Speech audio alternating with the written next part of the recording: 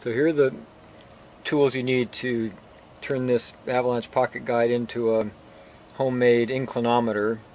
Probably not as accurate as a purpose-built inclinometer, but it'll give a pretty good reading of the angle of the slope. So here's a piece of string about 1 foot long with a loop tied in the end. This is a 1/16 of an inch string. You could use, you want a fairly lightweight, thin string. This came off of mini blinds, so there's an idea. Or you could use some heavy monofilament fish line, that might be good. So a thin string, and then a weight. A carabiner is a real good weight. On the card there's a spot marked here where you can poke a hole in the card.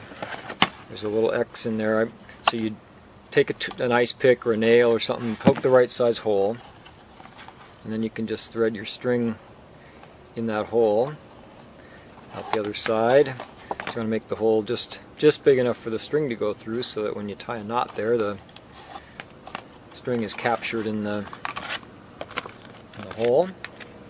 And you got the loop in the end already tied. You got your weight on the end of it.